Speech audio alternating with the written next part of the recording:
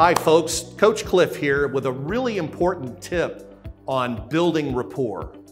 You know, whether it's a relationship with a friend, a family member, a spouse, or a potential home buyer or seller, in order to get to a good conclusion on that relationship, you've really got to find a way to develop rapport. And one of the things that I want to share with you is that we are all guilty of spewing on people, vomiting on people, and telling everybody how good we are, how many homes we sell, how wonderful we are, how much more we get, how much we do better this, faster that, lower that. The problem is that we're not building rapport with people.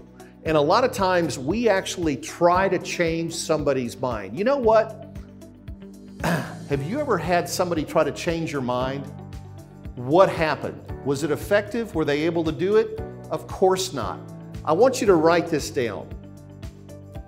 A man's mind changed against his will is of the same opinion still. Now think about that.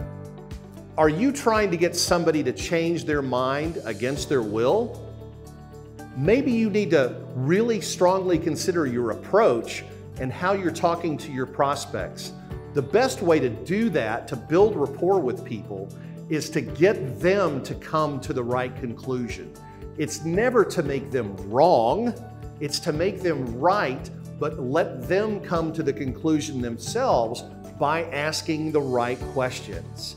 If you'd like to find out how to crush it on building rapport, shoot me a note. I'll talk to you one-to-one about this, and I promise it'll change your business. Catch you soon.